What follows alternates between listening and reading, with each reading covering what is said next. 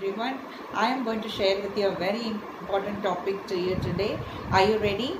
Yes, as a campus recruitee or as a fresher just out of college, you are very new to interviews, isn't it?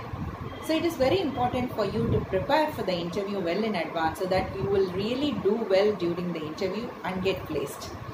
So here are the two important things that you need to know first. So the company information. So how much do you know about the company? So you can go to the company's website and learn these details. Number one, what are the projects that they are currently working on? Number two, the tools and technologies that they are focusing on.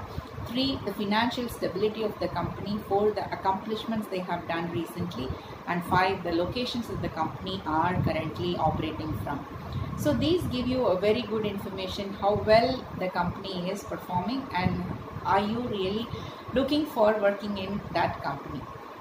So the next thing you can do is to get into websites like LinkedIn or Glassdoor to understand the company culture, how they are visible in the market, what kind of employee focus they have and things like that. So next thing is the second step. The second step is to know the job description well.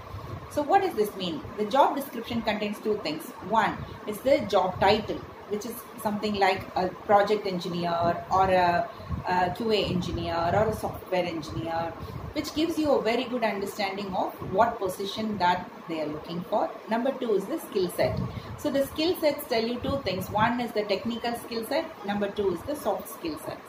So the technical skill set involves the technologies, tools, and the languages that you are aware of. So sometimes it may not be the same technology as you are familiar with, but you can be prepared to convince the interviewer to focus on questions that you are familiar with, because which is very similar to the technologies that you know well.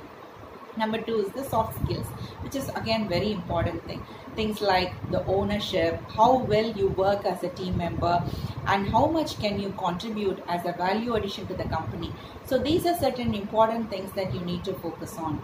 So now you're all set. So be prepared with the two steps that you are going to be really ready with: the company information and the job description. So all the best and do well on your interviews.